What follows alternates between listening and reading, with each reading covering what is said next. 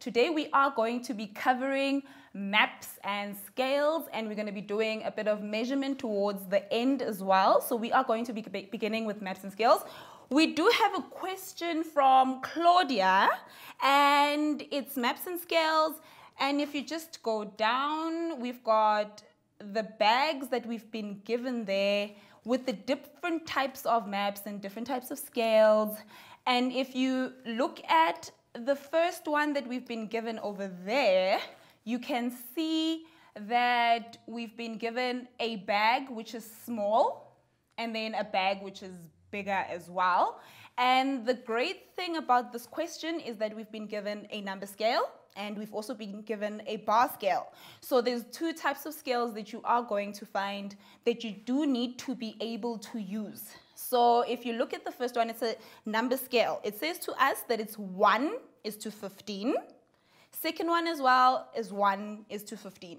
And what you need to always remember about the 1:15 is that the 1 always represents whatever measurement is on the paper, and then the 15 that's next to it represents the unit which is in real life. So we are going to be doing number 1, which says to us, measure the width of the bag in diagram 1 and use the scale to calculate the real width of the bag.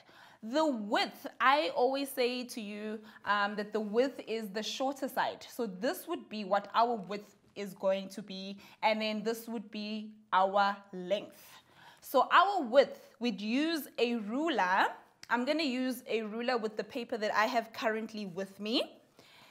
The width that we have is approximately 1.2. And because the width is 1.2, what we are going to do, just going down,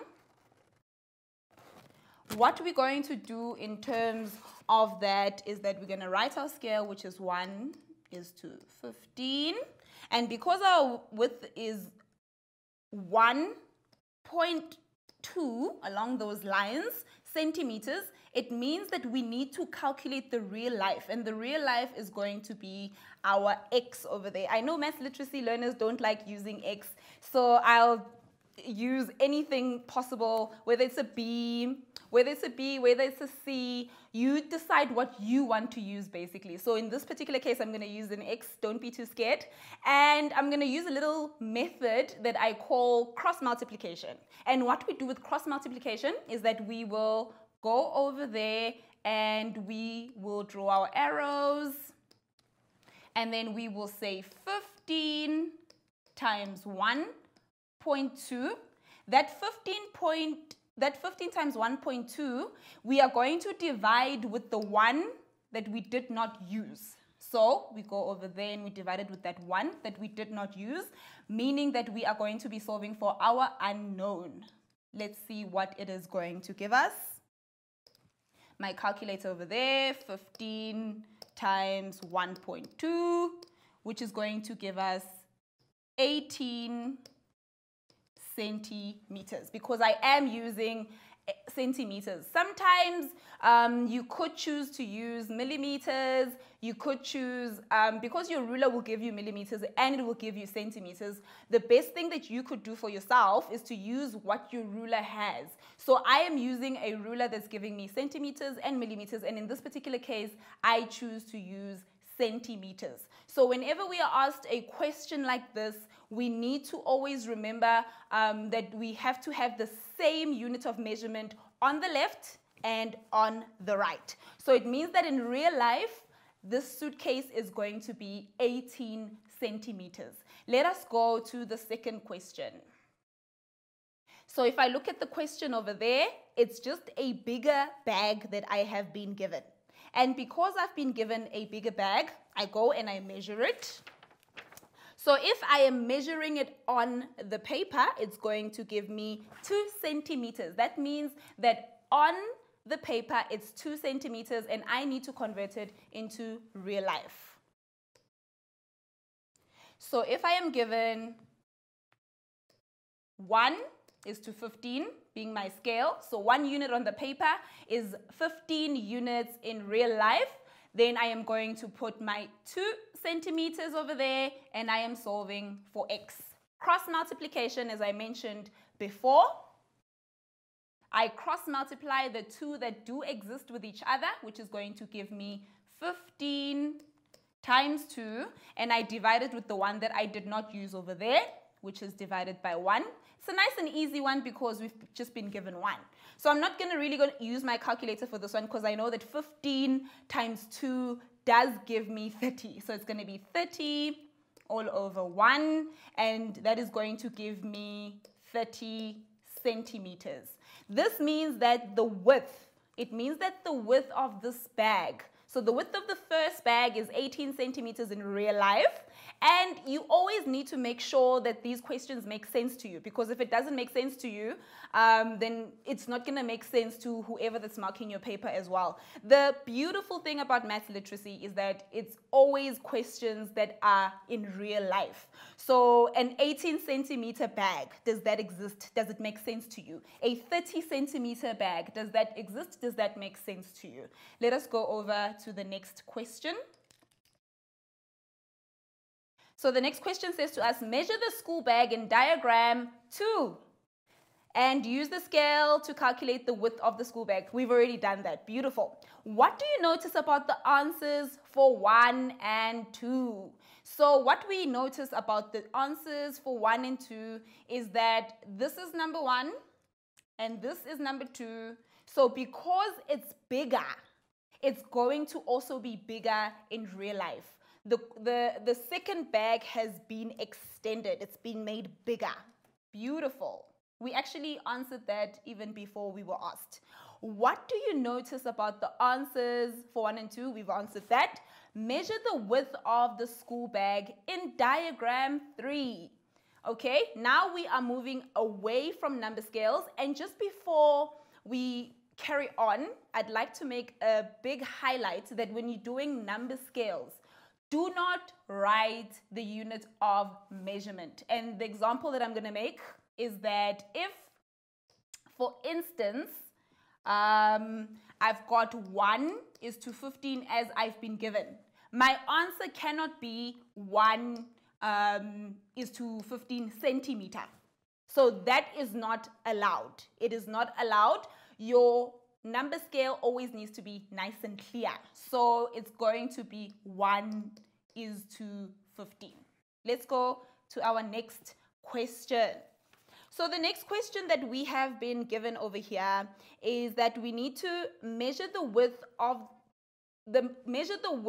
of the school bag in diagram 3 and use the scale to calculate the width in real life. So it's all about moving from the paper and moving all the way into real life.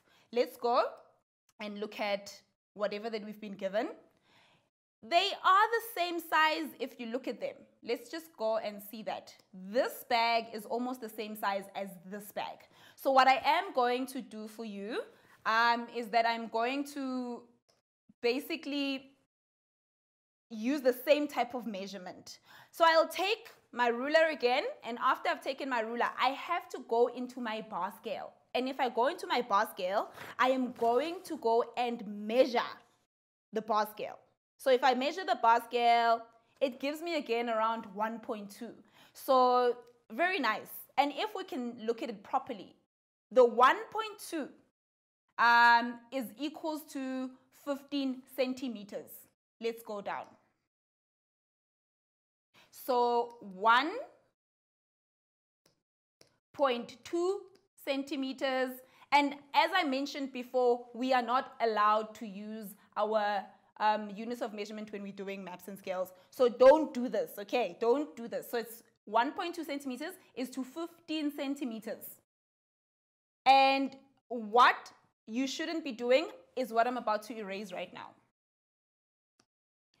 I mean, you write it for your own comfort, but it will be marked incorrect if you do decide that you want to write your units of measurement. So we are given 1.2 is what I measured, and 15 is then what is in real life. So now what are we going to do? We are going to convert it again. We're going to convert our width again. How do I convert my width again? I'm taking my ruler and I'm measuring my bag. And if I take my ruler and I measure my bag, there we go. So 1.2, and then I'm there now solving for x, which is going to be 15 times 1.2 divided by 1.2. There we go. So if we go and we calculate that, it's going to give us, oh, there we go. So 15 times 1.2 gives us 18, but in this case, we then divided by 1.2, which will then give us 15. Meaning that this bag now, using the scale that we've been given, is moving from that 18 centimeters, and now we are getting this 15 centimeters. Let us go now and calculate using, again, the bar scale we've been given to calculate the last bag. This is the bag that we've been given over here. We need to use this scale over here, which means that we take a ruler and we measure from here to here, which gives us our measurement. So we can see that it's from 0 is to 15. So I'm going to go all the way down. So we know that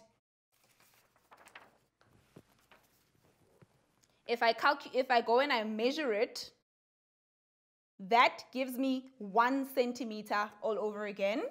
So 1 centimeter that I've measured,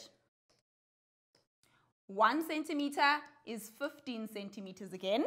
And then if I go and I measure my bag in real life, it gives me 2 centimeters. So then I know that 2 centimeters on the paper, I'm measuring again.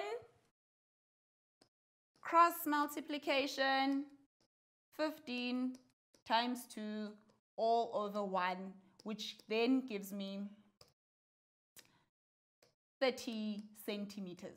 So we can see the slight similarities between the two questions, whether we've been given a number scale or a bar scale. And like I said to you guys, it always needs to make sense. Let's just go up and see if we have covered all the questions that we've been asked over here. What do you notice about the answers for 4 and 5? I've already mentioned that. The answers for 4 and 5 show us that there isn't too much of a difference in whatever that we've been given in the first question and whatever we've been given in the last question. Remember, it always needs to make sense to you, and your answers have to be relevant. And look at the answers that I've given down here. 30 centimeters, your unit of measurement, is extremely important. It's not given as a ratio over here. If you are writing it as a ratio, it cannot have your unit of measurement. So it means that the only time you can have your unit of measurement is in your final answer. And if you do not have your unit of measurement, you will be penalized for that. So always look at how many marks you are being given for the question and then go in.